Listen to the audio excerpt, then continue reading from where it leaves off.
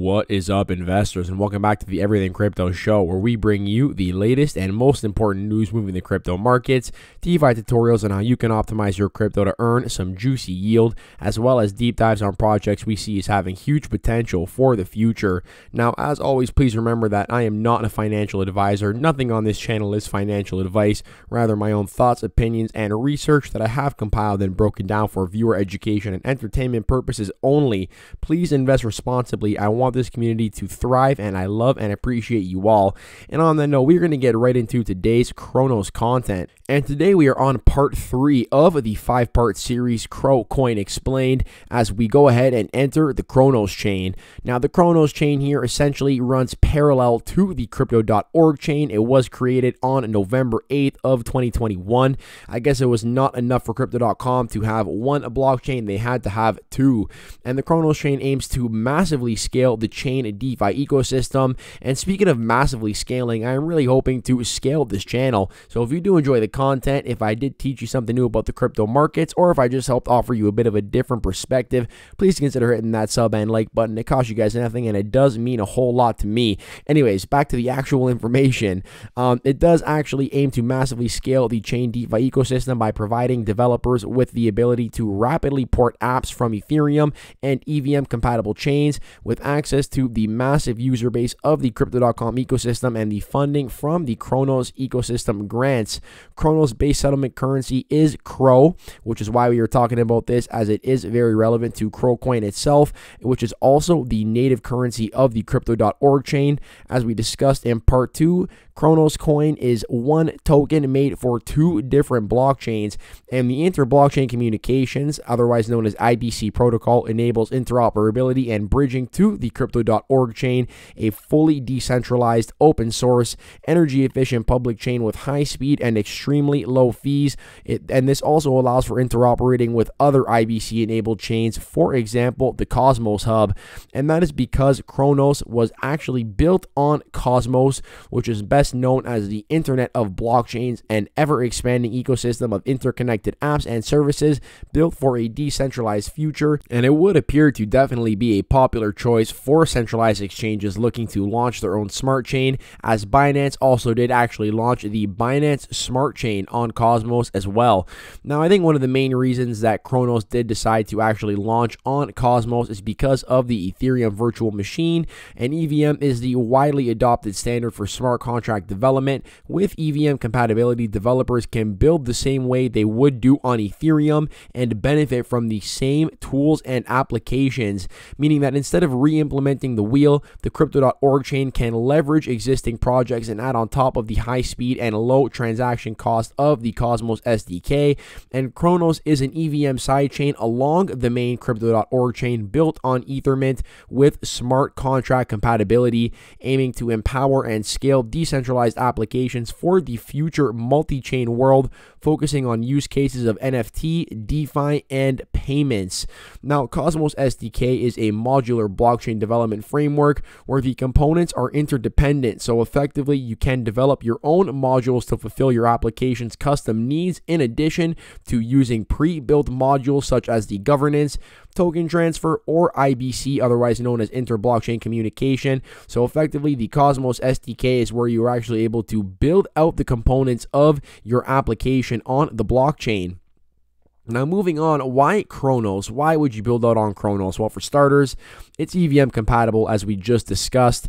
Number 2, it is scalable, as it can process more transactions per minute than Ethereum, making it faster, cheaper, and greener to execute smart contracts. 3, it is interoperable with the inter-blockchain communication protocol, which allows bridging to the Crypto.org chain and other IBC-enabled chains like the Cosmos hub. Number 4, it runs on proof of authority, not proof of stake. And what proof of authority is a more streamlined and scalable consensus mechanism, while still maintaining security with a range of validators that many different parties run.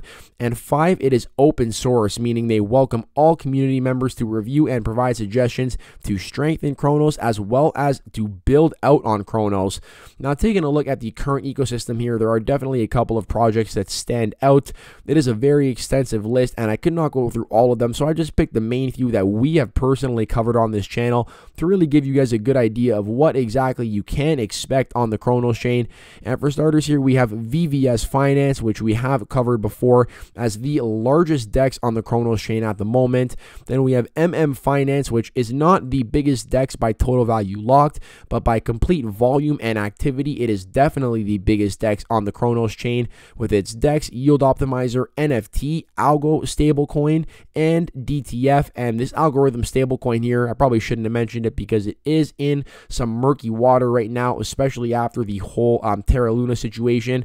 But the rest of the Finance ecosystem is definitely widely used, and from my understanding, definitely a favorite amongst the Cronos community. And last but not least here, this is a project that we actually covered very recently, like on the day of its launch or a day after, and that is Argo Finance, a one-click liquid staking solution. It is the easiest way to stake CRO on Cronos, and what you can effectively do is lock up your CRO in Argo Finance for about 11.9%, so just a little bit lower than the DeFi wallet, and then you can take liquid CRO in return. And with this liquid CRO, you can actually go over to VVS right here, and what you can do is join a liquidity farm between CRO and your liquid CRO, and you can earn, I believe at the moment it's at like 40 something percent. By the time this does go live, it'll probably be much lower as more people catch on and contribute to the pool. But you can kind of see how the ecosystem is starting to build out and all connect to each other. So definitely very, very interesting for something that was only built 6 months ago. Now here we also have Cronos NFTs on Ibisu's Bay, which is effectively the OpenSea of Cronos. This is the UI interface here, and you can see that they have some very popular NFTs like the Mad Meerkats, the Mad Meerkats Treehouse, and you can actually stake these NFTs to earn additional staking rewards in crypto, which is a very, very cool concept and one of the best utility cases that I have seen for NFTs yet, as well as the Crow Skulls and the Crow Skull Pets, which have been making a lot of waves in recent weeks, and I would expect there to become more and more notable NFTs as time does go on. Now, more importantly here, this is the biggest thing that we have been covering on the channel when it comes to Cronos, the biggest thing that I have been hyped for, and that is the Cronosverse with the launch of Cronos Play, which is integrated with ChainSafe Gaming SDK, and it supports the Unity engine and the Unreal engine. And for those of you that don't know why that is important, we will get to that in a second. So why should you actually build out on Cronos Play? Well, for starters, they offer multi-platform support with Unity and Unreal, as we just mentioned, scale up adoption, global reach, as you can get exposure to the 10+ million community members. It is highly scalable with transactions that are faster, cheaper, and greener than Ethereum, along with the interoperability, and you can easily integrate your game on Cronos with a few lines of code with the insightful on-chain data, wallet authentication, and authorization, and you can also transfer tokens and NFTs into your game. So now taking a look at Unity and Unreal here, I think that you guys are going to understand why this is actually such a big deal to focus on this interconnectedness with these two engines. So let me just go ahead and load them both up for you here. And what you're going to see for starters here is that Unity is effectively the leading gaming software developer. And the odds are that if you play any mobile games, you're probably playing on the Unity engine and have not even realized it, as it does allow developers to create their own games by bringing your vision to life with Unity's industry-leading tools for building incredible, performant gaming experiences. And it does also offer a platform to build, manage, and grow your game, where you can build cross-platform multiplayer games, manage live operations, and create personalized experiences for your players with Unity Gaming Service. You can see here some big names that do actually build out on Unity, including Riot Games and Atari. Now, moving on to Unreal Engine here, I mean, if you played Fortnite, and if you do not play Fortnite, you probably have a kid or a cousin. You probably know somebody that plays Fortnite. Point being that Fortnite here is actually owned by Epic Games, who is the creator of Fortnite, meaning that basically Cronos here is aiming to be interoperable with the biggest players in the gaming industry. It does not surprise me one bit, given Crypto.com's very impressive ability to build a brand for themselves and definitely get some very heavy hitters on their team. Now, another example of that here actually comes from Cronos joining the Blockchain Gaming Alliance back in April, and the reason this is so significant is because the Blockchain Gaming Alliance effectively serves as an open forum, bringing together crypto and gaming giants, offering avenues for collaboration. Now, one traditional gaming company in particular that is in the Blockchain Gaming Alliance is Ubisoft, and I definitely think that Cronos is trying to snuggie up to Ubisoft and potentially get them on their side of things. Now, will they be able to do it? I don't know. As we have covered, I think Hedera has a much higher chance of getting Ubisoft to build out on the hash graph, but I would not put anything past Cronos and the Crypto.com team. They are definitely not a team that you want to count out, and that is for sure. As we can see here, you can take a look at the Cronos absurd growth in an 8-month period, and what you'll note is that on November 12th of 2021, we were sitting at a total value locked of 299 mil. Now, this would have been 4 days after our big launch on November 8th, and you can see here that at the peak of the run, you can see that Cronos was up to 4 billion in total value locked, up from this 299 mil. That represented an increase of 1,233% in a matter of just like a 6-month period. And now, given the big pullback in the broader markets, obviously Cronos has not been immune to this, and we have pulled back over 50% from this 4 billion level down to about 1.39 billion. However, what you'll notice here is we're really at levels that we were just at in February of 2022, and more than that, I mean, if you actually put things into perspective, this level here at 1.39 billion, we are still up 366% from our total value locked on November 12th. So even with the pullback, the growth has been insane. And here is more evidence of that. As you can see, Cronos has not even been out for, it's been out for just over 8 months, and it is already top 10 amongst all blockchains in TVL.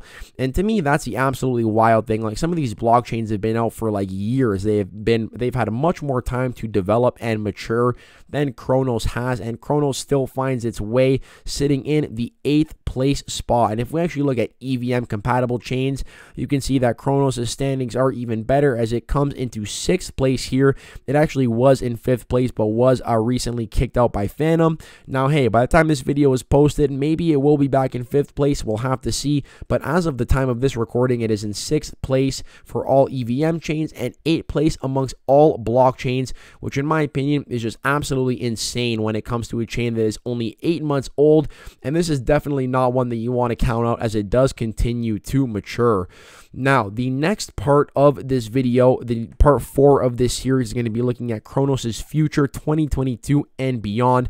We're going to take a look at a few things like Cronos Labs and Cronos Accelerator and how they are really trying to speed up the adoption and development of the Cronos ecosystem. And we're also going to take a look at the roadmap that was released at the beginning of the year. We're going to look at what they have delivered on so far, if they have kept their promises in the roadmap, and what we can look forward to for the Cronos chain in the second half of the year. So once again, I hope you guys did enjoy this video. I hope it gave you a better understanding of why I am so bullish on the Cronos chain and why it makes me more bullish than ever on CRO, which is really the utility coin at the center of this brand new blockchain that I still think has a lot of room to run. And with that said, I will catch you guys in part 4. Peace out for now.